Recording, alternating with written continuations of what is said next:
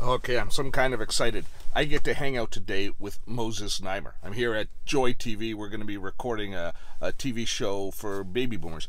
But if you come from Canada, you know who Moses Znaimer is. And if you don't come from Canada, you may not know who Moses is, but you should know. He created the open newsroom, Much Music, those concepts. He is the first person to put videographers in the field collecting news as both cameraman and reporter. He created the first vloggers. Oh yeah.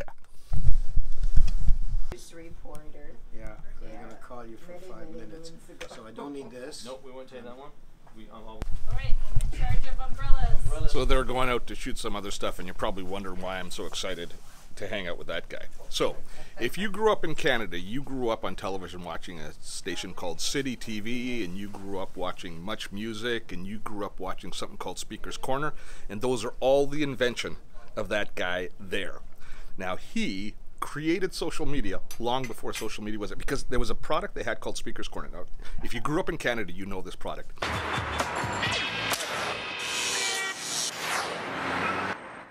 It was like a phone booth where you'd go and you'd drop a loonie in. That's a Canadian dollar. You drop a loonie in, and you could say whatever you want. You could be goofy, you could be stupid. And one of my friends decided to go into the bathroom, and you know, we were getting like a little stupid. You could be political, you could be inappropriate, you could be appropriate, and then they would edit that together. And like, we decided to strip down naked and compare nipples. And deliver it on a super popular late night TV show. Hi!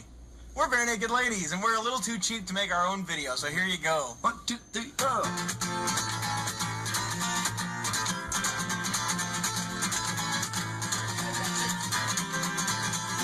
If there's someone you can't live without. It was Instagram before Instagram was born. Hey guys. So you're probably wondering, you're thinking, wow, Steve's having a bit of a fanboy moment here with Moses. And there's a reason for that. When I started in television, we did our first seasons of our TV show. We did them in at Educational Broadcaster. We did them at a station called the Knowledge Network. And we were there for 8 years. But Moses had City TV, and he had a new series of stations called the A Channel. He always thought that our business model and what we did with our old Dotto's Data Cafe, which was the name of my show back then, he thought there was real legs to that. And he always encouraged me. Every time I saw him at any event, he always said how much he appreciated my business model and the way that I was bringing technology and teaching Canadians how to use technology. And that meant so much to me, to have a real leader of our industry recognize my little show and always encourage me. And when they opened a station in Vancouver, and they acquired a station, they got in touch with me, and we set up a deal so that we then moved our TV show from the educational broadcaster over to commercial television. And that was the real beginning of the brand, of the dottotech brand, and which has finally led to where we are today. So I owe much of my past to Moses, but more than that, we all owe what we see on television and the way media has evolved to his imagination. The open newsroom, the stuff that we see on cable television with a live dynamic newsroom, sending people into the field with cameras to both record the news but also report on it themselves, which I always say democratized news. It got so much more coverage out there into the field because the costs were so much less. Now the quality did suffer, but they always believed at City that having the story on air was more important than making sure that everything was perfectly lit and the sound and audio was perfect on everything. The content was king when it came to City TV, which was Moses's flagship station. They also created Much Music, which set the stage for the explosive growth of music videos. And they turned downtown Toronto into concert halls. They would shut off the streets, and they would open the doors to their building, and they would have live concerts that were just so much a big part of the culture of the city. And Toronto thrummed to the rhythm of Much Music. All of this were concepts that Moses Znaimer created. That's why I'm a fanboy.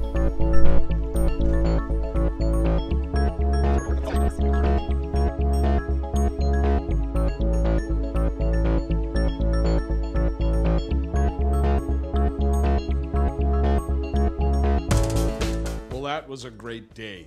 Anytime that I get an opportunity to spend time with Moses, I look forward to it, and I revel in it. I am that much of a fanboy.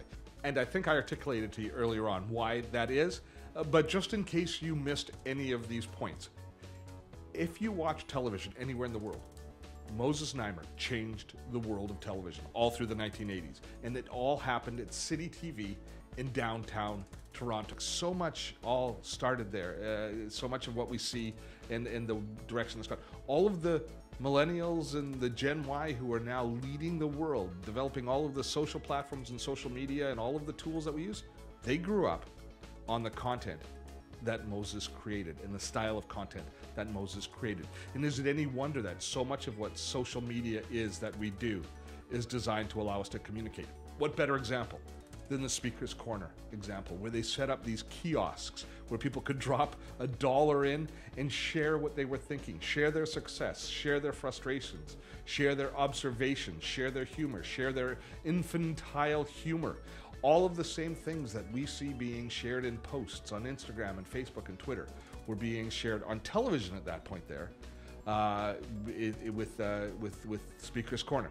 And the big difference, of course, was incredibly limited bandwidth, not unlimited bandwidth, which meant that all of the people that would go to Speaker's Corner were compressed down into 22 minutes of television a week, which of course created a premium for it, but also allowed them to create an environment where we didn't stray too far off the rails. You know, we had there were regulation bodies, the CRTC, that made sure we weren't talking about things that were inappropriate, and there was the ethos of the producers who looked at content and could decide what was going to be shared and what wasn't going to be shared. Those filters, of course, have been lost, as we see in stark reality with things like what's happening with Facebook and Cambridge Analytica and the loss of and how apps are accessing private data and all of those sorts of things. But that's a story for another time. I just want to bask a little bit and enjoy. As we shot old school television, sitting around a table having a conversation in a studio with Moses Znaimer and myself, and I was vlogging about it while we were shooting the old school TV show. So that was kind of fun. There was a little cultural collision happening at that particular moment. But I would drive a long way to spend a few hours talking to Moses, and today was special.